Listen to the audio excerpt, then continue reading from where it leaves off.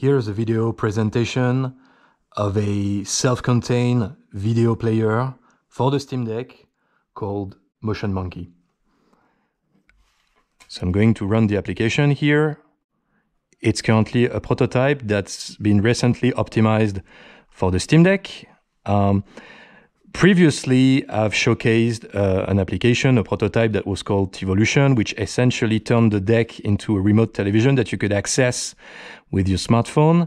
This time, it's the very application that ran into the smartphone that I'm running on the deck, meaning that this is actually a self-contained video player, internet video player for the Steam Deck.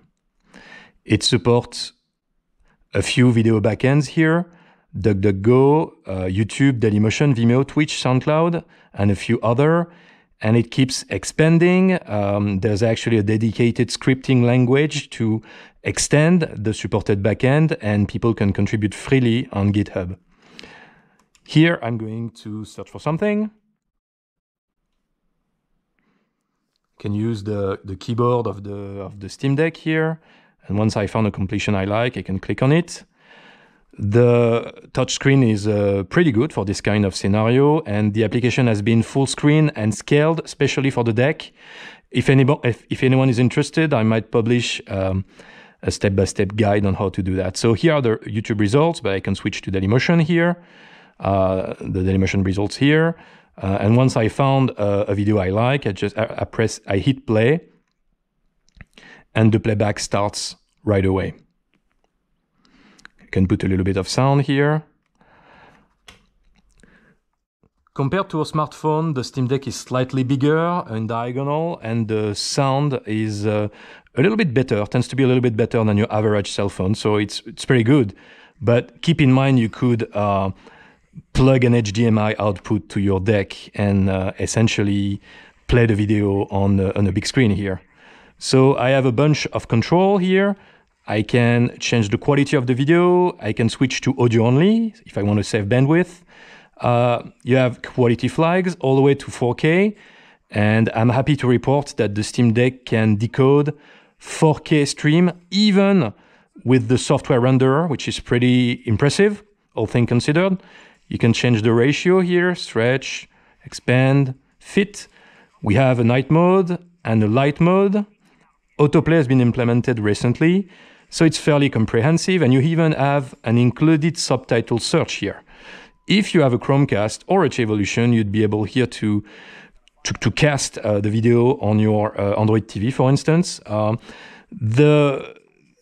The broadcast discovery is not yet implemented for tevolution, but I'll do another video about that later.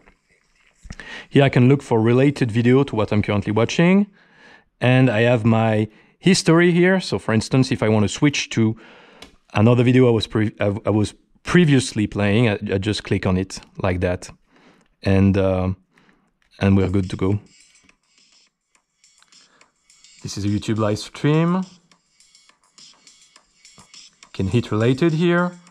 Once I found another one, I can open it.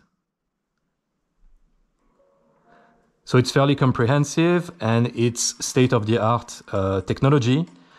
On the recent version of MotionMonkey, I've actually added interactive videos. This is a GitHub VBML script that's publicly accessible, that I've defined myself.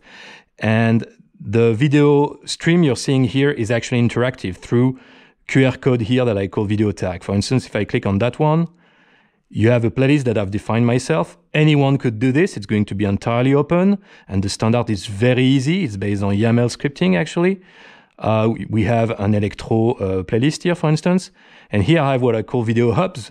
Video hubs are essentially the equivalent of website for video, or you could say Blu-ray menu.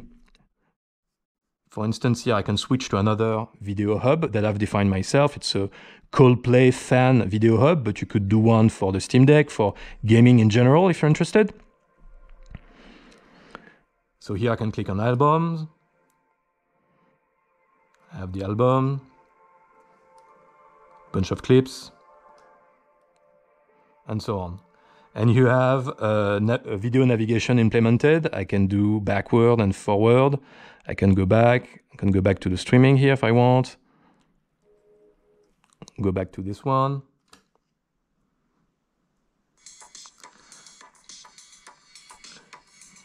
So it's fairly comprehensive. If you're interested by such technology and if you'd like to use the same application on your Steam Deck, let me know. I'll do a step-by-step tutorial for you. The application is currently entirely free, gratis, and it's based on open source technology. 80 to 90% of the source code is currently open source, but not only that, but under LGPL, very permissive license. So I'm very happy to rely on open source technology for this project. Thank you for your time. Let me know what you think in the comments, and I'll see you guys in the next one, maybe with a step-by-step tutorial next time. Thank you very much.